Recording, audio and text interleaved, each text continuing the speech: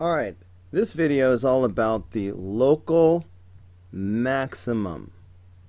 Let's find them and say what they are and where they are. Local maximum. So a local maximum is going to be at the top of a little hill. There's only one of those that is right here. Right? It's at the top of a hill. So that is so we have a local maximum at x equals 0. See how it's right in the middle? Okay. Now the maximum value, well, the local maximum value is 2. So we have a local maximum of 2 at x equals 0. So let's find that.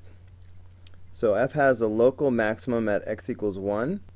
Nope, it's at 0. Local maximum at 0. Local maximum is 2. Bam! That's what we just now said. The answer is B. Well, alright.